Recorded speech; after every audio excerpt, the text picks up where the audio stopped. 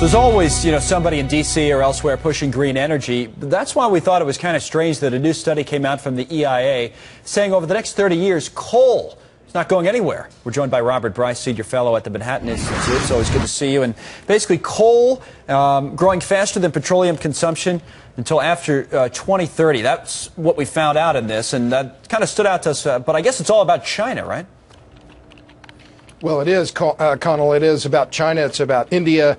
And interestingly enough, what we found out just earlier this year, it's about Europe. Germany is now building 11,000 megawatts of new coal-fired capacity. So despite what President Obama said last month about the U.S. doing something about climate change, that we're going to protect this for future generations, unless or until we can find something that generates electricity at a price point that's cheaper than coal, coal is going to stick around for a very long time. Well, you hit a price point, which is always the discussion in energy that maybe people don't want to have, and it's, you're talking about morals, and you're talking about what we should do for the planet, and the conventional wisdom becomes like, over 30, 40 years, of course we're going to be, quote, going green.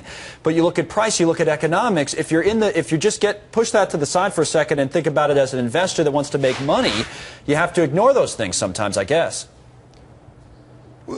Connell, what's happening in the developing world is an explosion in demand for electricity.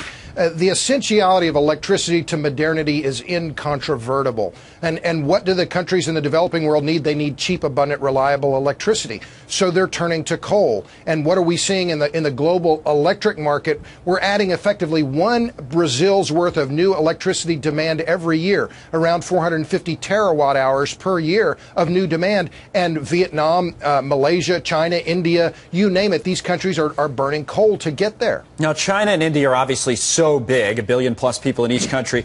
We have these projections that come out in a report like this. Worldwide energy-related carbon dioxide emissions are supposed to go up by 46% by the year 2040. And you say, all right, and then we talked about coal already, projected increase there. Is there any chance, though, that between now and then that we could see a dramatic change in policy in a China or in India where they say, wait a second, we have to change course and promote a different type of energy consumption within our country, and that could change the dynamics of all this?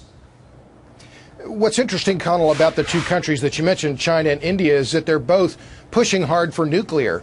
But remember, the coal plants that they're building now will be in service for decades to come. The same is true in Germany. I'm very bullish on natural gas. I'm very bullish on nuclear. Right. I'm hopeful that we can expand the nuclear fleet, because nuclear, when it comes to baseload generation, is really going to be the key if it's going to displace any of the coal that's now coming online. And the other one we haven't had a chance to talk about, but we've talked about it plenty of times in the past, is shale on this show. So, again, I think a report like this is just, don't jump to conclusions. Read what's actually in it. You might be surprised. Robert Bryce, good to see you as always. Thank you for coming on.